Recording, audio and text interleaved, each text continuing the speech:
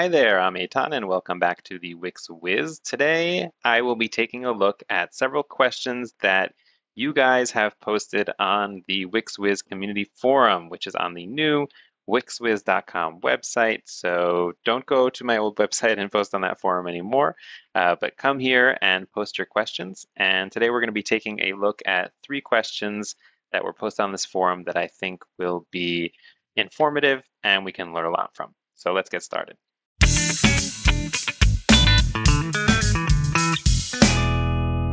So the first question that I will be answering today is from Desiree Weiss, posted 11 hours ago. And the title is Help Creating a Search Bar with a Table. So Desiree has some issues here with the code and also kind of a general question about if this kind of setup would work with a table and not only with a repeater. So I'll start by answering that second point and maybe do a little demonstration soon of that as well. So there's a difference between data and how you're displaying the data. So the data comes back from a collection or from an external source in one way. And the conditions for displaying data, so whether it's a repeater or a table, or some other element, are different depending on that element. And so technically you can display any data either in a repeater or a table or using just regular, text or images or whatever it is that you're using. But you might have to manipulate it in a slightly different way to present the data using a different element. And I'll try and explain that a little bit more, but in general, the answer to that question is yes. I can tell you that even without even looking at the details of the question. If you tell me you have data and you ask me if I can present it in a table as well as a repeater, the answer will be yes. The only caveat to that would be if the element doesn't support a certain data type. So for example, if a table didn't support images, which I'm pretty sure it does, I would have to double check the documentation about that. But then you would not be able to display images in a table. But if your data was just text, for example, then you definitely wouldn't have an issue. And then really depending on the type of data, each type of data can be linked to different elements in Wix. So that's the answer to that second part. And now I'm just going to dive into the code. And Desiree says that I hope I'm pronouncing the name right. If you're watching this, then you can let me know. So Wix has both item and item data underlined in red saying cannot find name. Not sure what I'm doing wrong. And here we have a snapshot of the code. So this is really helpful in terms of helping you with your issues. So if you're posting to the forum, you're asking a question, giving screenshots like these, giving the code snippet, giving a link to the live site, okay, all that is really, really important because otherwise it's going to be really hard to help you. We can even check out the live site where it is. Okay, so here we have the table. So it looks like Desiree might have figured it out because there's a table here, but I'll still go ahead and try and answer that question. Let's see if the search is working. Yeah, it looks like the search is working. So I'm happy that Desiree figured it out, but let me just take a look here at the code because maybe it's something that we can all learn from, sorry.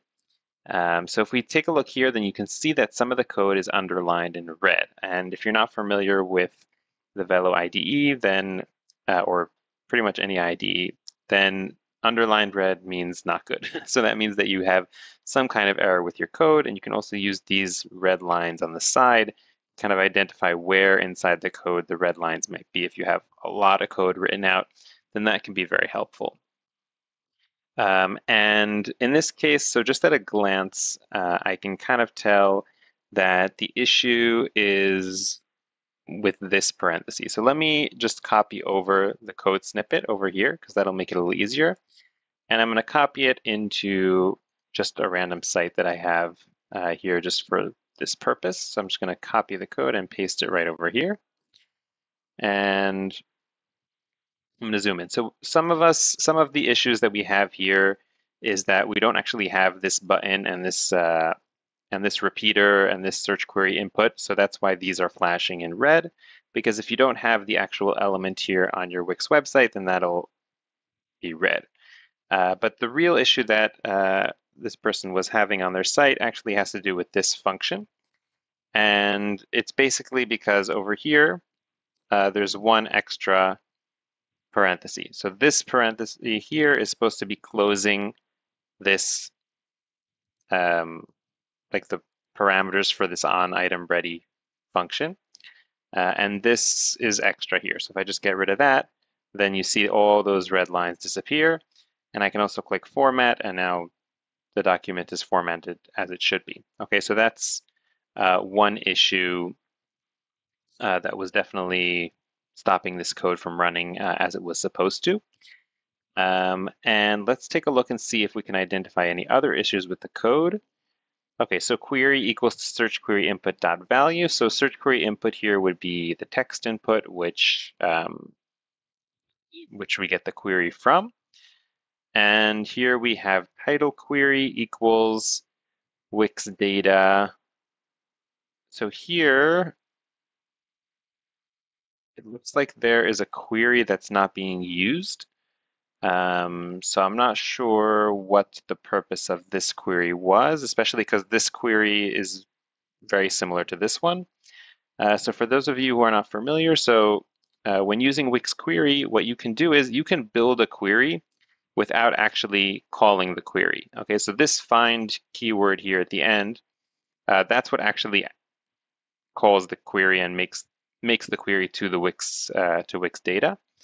And if you just build out a query like this, it's something that you can store for later. So you can take this title query, and then later on, somewhere in your code, you write a lot of code, and then down here you can have const result equals await title query dot find. And yeah, it's probably because of all this that's not working. Yeah.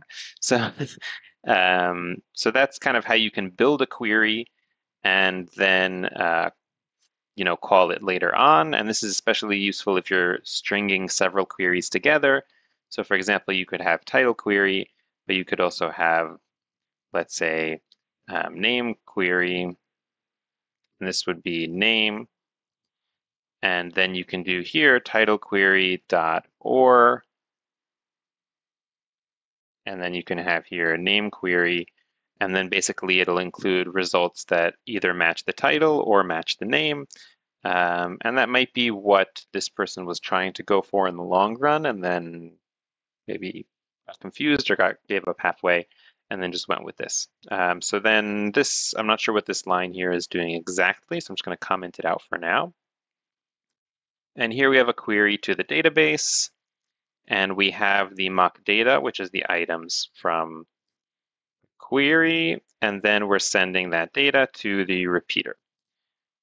So this looks like it's something that should work. Yeah, other than that,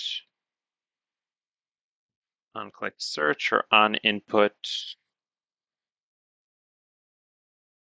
Okay, so basically they want to run this search when the search button is clicked or when the query is actually input into that search bar.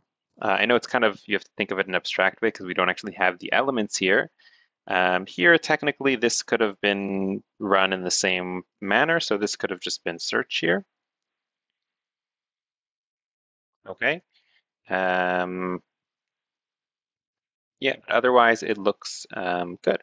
Okay, so that's probably what your issue was. And then in terms of turning this into a table, which I see that you did manage, but basically you would have to take this data and instead of sending it to a repeater, you would have to set it up using the rows and columns of a table in order to pass that data into a table. So yeah, I don't know if you're still having an issue, then I hope this helps you solve it. And if anybody is having a similar problem, then you can hopefully solve it using this. So let me check out some of the other posts that we have here in the forum. Using Google Sheet data to fill a repeater. That I can take a look at maybe. I don't know if we have enough time for that today. Property map does not exist on type media item. My code const. Ooh, I just bought a new webcam, and it I guess the weight of it is kind of figure out exactly how to position my laptop, so that doesn't happen. But that's real life. Sometimes those things happen, so it's in the video. Okay, cool. So we have here, yeah, so error. Okay, so what I'm going to do is, again, if you're sharing code, it's better to put it like separately in a code snippet, just so it's a little clear. Also, if you have snapshots, screenshots, sorry, or if you have even like open up the console on the side and take a screenshot of that. But I'm going to see if I can possibly figure it out by just copying over this code. And what I'm going to do is I'm just going to get rid of all the code that we have here in the onReady function. How zoomed in I? 150. Perfect. Cool. And I'm going to format that. And I'm going to move this down a line. And okay, so basically what this person is doing, what's the name of the person? Sorry, Harry. What Harry is doing is they have a product, a Wix product. They didn't really give the code. He didn't. I don't know. He, she, they didn't really give the code um, for the how they got the product. But I'm assuming it's either using get product or maybe querying the product's data set. That's also another note. If you're posting to the forum, it's good to give the whole context because sometimes that can give a little more information as to why you have a specific error. But basically, so they're using the product.media items, and they are mapping the media items because it's an array, and basically creating a new object. Okay, so they're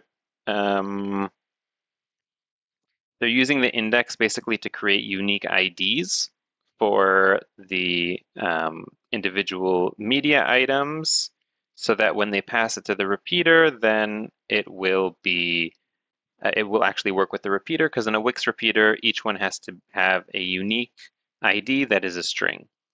And media items might not have that built in, so you have to add it in. Other ways to do this would be to use UUID. That's a package that you can install here. So you can install an npm package called UUID. This is what I do when I'm not lazy. I'll show you in a moment what I do when I'm lazy. So that could be this, and then you just they have instructions here. I always copy from the instructions because I want to use the version 4. So import v4 like that. And then what you can do here is just change this to UUID like that. Yeah, and that will create a random string that's like a long randomized ID. Again, that's not what I think the error is here, but just if we're talking about creating IDs, you can also do something like math dot floor math dot random and then like times 1,000 and then like or no sorry a lot more than 1,000 and then a to string, let's say. That's another way. But I think Harry's solution is also fine because there will only be each index will be unique. So yeah, let's just go back to what Harry had there. Cool. Yeah, so I don't see anything that looks very wrong here. Let's see what the error was again. Property map does not exist on media item. So what I would do is we're going to go to the Velo documentation. So let's search for, I'm trying to find something that would have the product.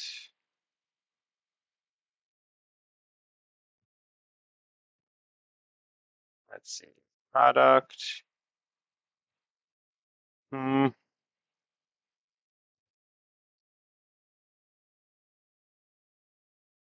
Let's see if I can find the get product.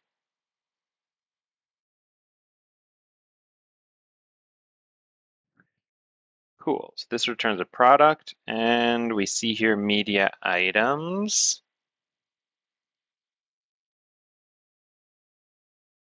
By the way, it does have an ID, so you could have just used that probably.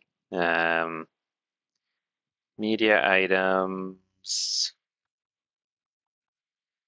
Property map does not exist on type media item.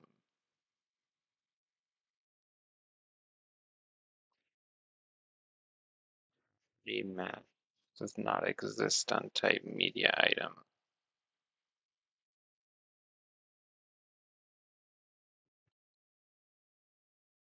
Hmm. Trying to decide how hardcore I want to go because I could install Wix stores and try this out and try and replicate the exact same error. Let's do that. So I am very curious. And you know, once you start debugging, it's very hard to stop because you really, really want to solve the issue. Um, yeah, so let's, where's the whole app thing here? Add apps. Let's add the Wix stores.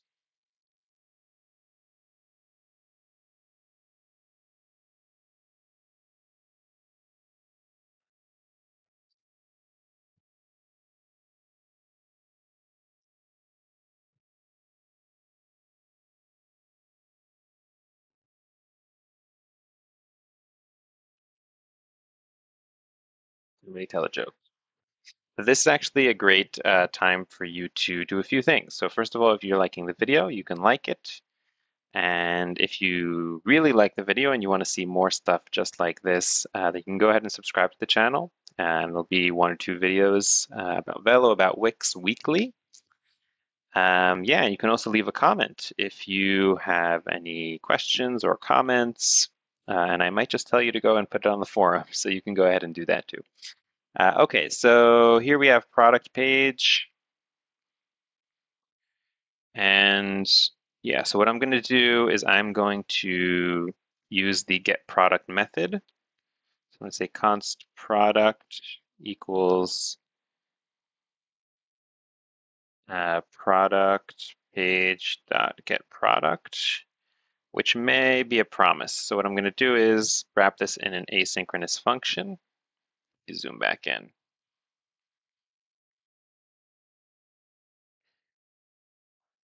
And this is going to be, um, get media items and put this in here. So wait.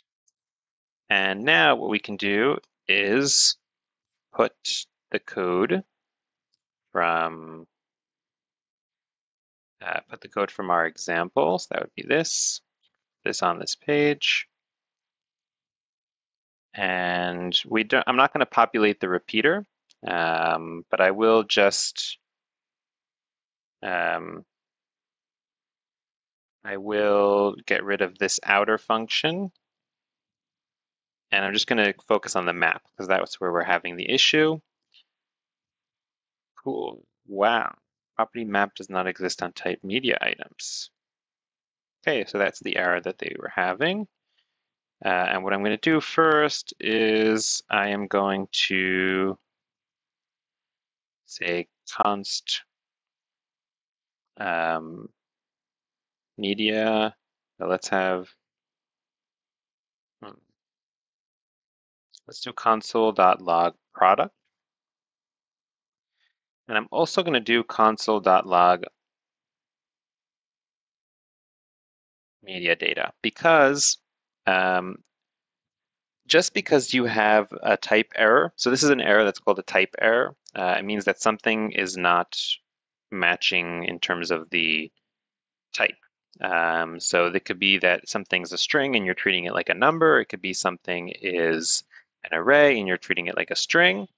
Or it could be a type that's defined by Wix or by some other creator of some kind of code package. So here, this media item type is a type that's defined by Wix, and it says that map doesn't exist on it. And not always an error like this, like, let me rephrase that sentence because it came out really bad. Having an error like this does not always mean that your code won't compile and run. Okay, it could just be kind of like a red flag, but the code might still run correctly. So that's something that's worth checking. So I'm going to run this function, get media items. Now let's just go into preview mode and see what happens here.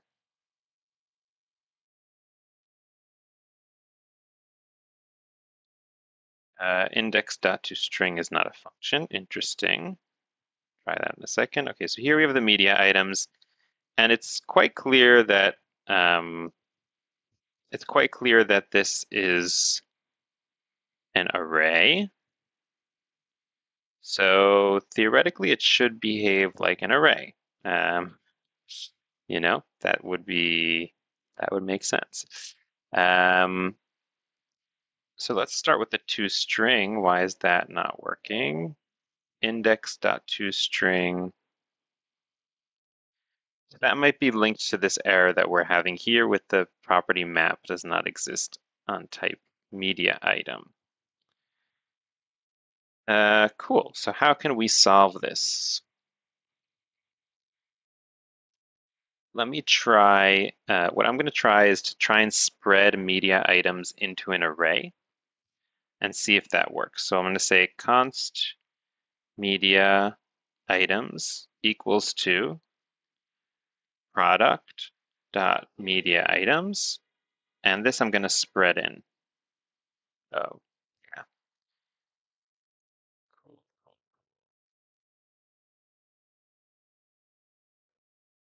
Cool. Wait, why did you do this? Yeah, sorry. I don't. That's very, very interesting, and I feel like this is something I might have done before. Um, cool. So can we even run it through a for loop? What can we do with those media items to?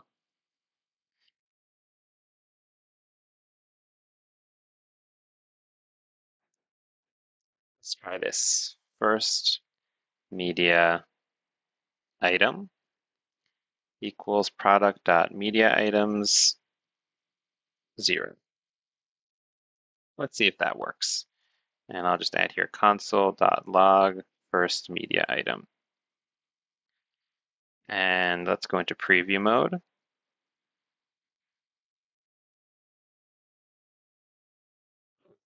That worked.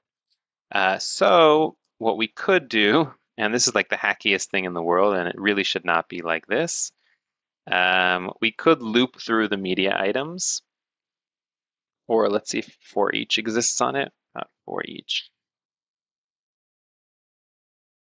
No, for each doesn't work on it, but loop should work.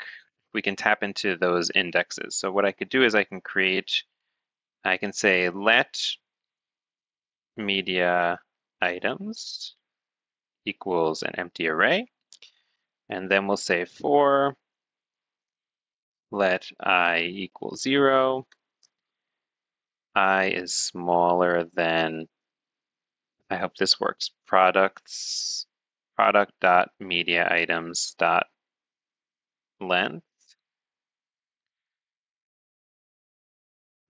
property design.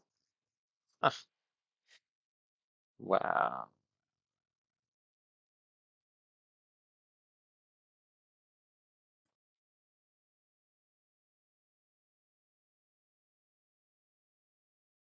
Media item.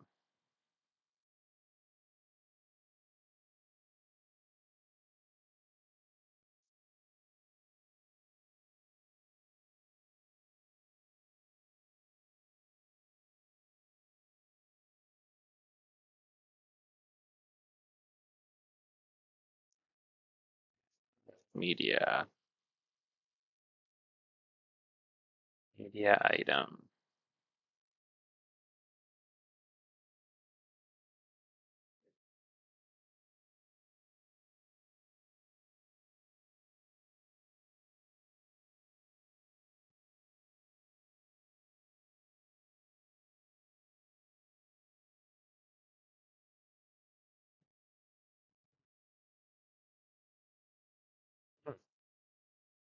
So we can't tap into the length property either.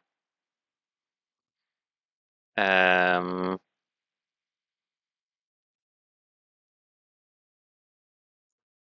what I'm going to do for now, I'm just going to put the number 10 here. And then I++, just to see if this direction is going to work at all. And then we'll just say that media items I equals to product dot media items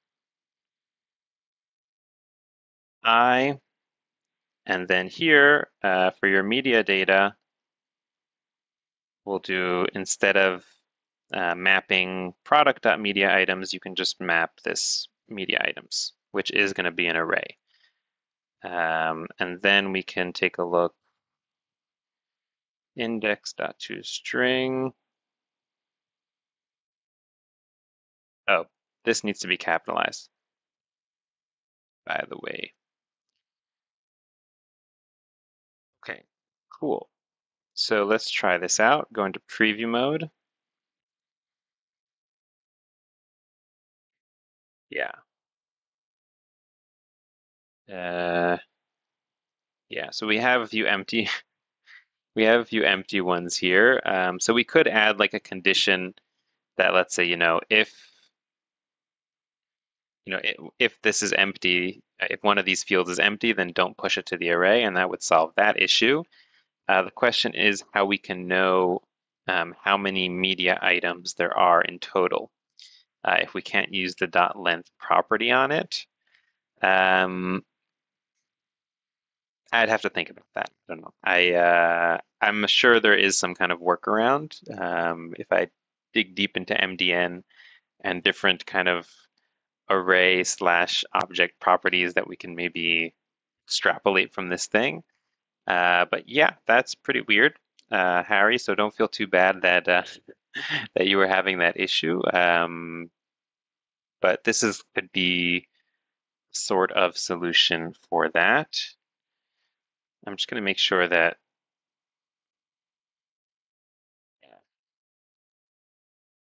Yeah, so I hope this helps at least temporarily. And I'm going to move on to one last question for today. So let's take a look and see what else we have here in the forum. Let's see, hopefully a quick one. Creating contacts with custom forms. Okay, cool. I'm trying to create a way to send triggered emails, thanks to a video from the Wix Wiz YouTube page. But for some reason, I cannot. I don't know if you guys hear the siren or not, but I took a pause just to welcome to New York City. Okay, I cannot have the form submit contacts onto Wix. Each time I press submit button on my published site, it says that no new contact was created and the new contact is equal to false. I used the code from this awesome video tutorial. Thank you very much, Jeremiah. Okay, so okay, Jeremiah, next time, please do provide a code snippet. Not only, I mean, the screenshot is helpful very much, but yeah, it would be also helpful to have the code snippet if I wanted to play around with it. Let's see what's going on here. So you get the contact info.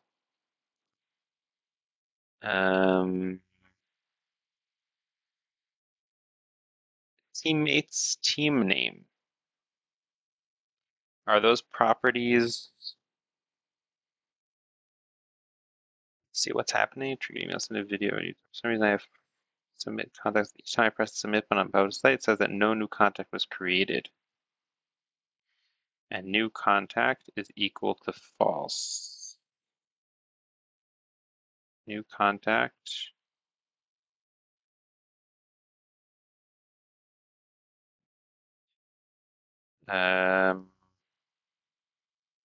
Well, I do see here that in this picture,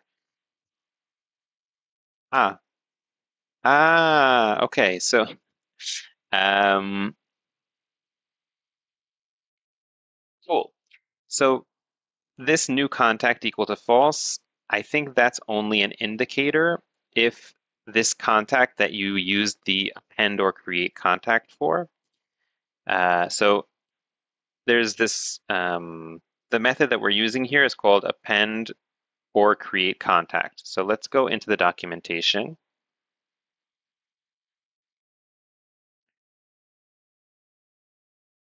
And I'll zoom in a little bit.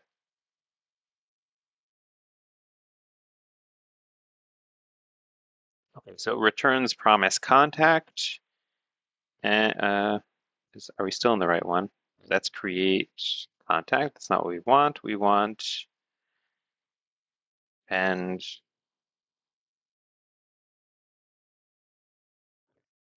cool. So if you take a look over here in the return,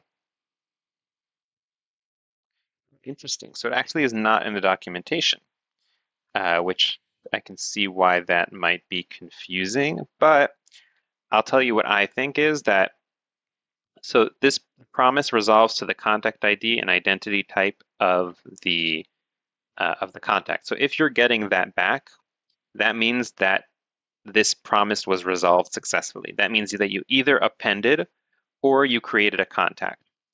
What I understand that the new contact field to be, again, because there's no documentation here, I understand that to be whether this contact is a new contact or you appended information to an existing contact.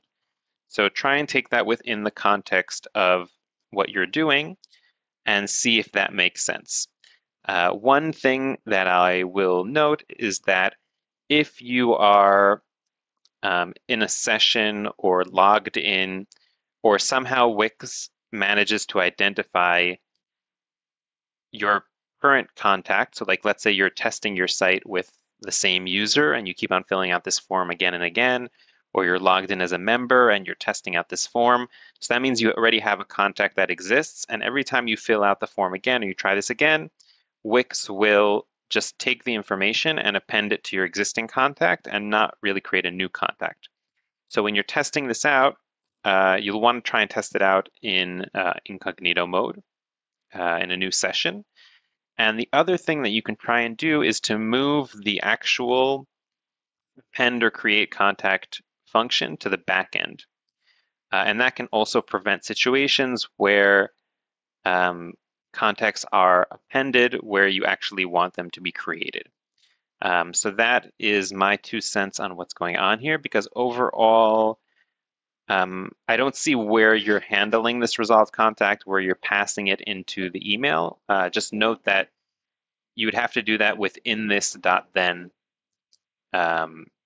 method. Like right right over here, that's where you'd have to send that email, or you can change this to async await, which I do advise, which would make that all a lot simpler. So yeah, that's what I think is going on here.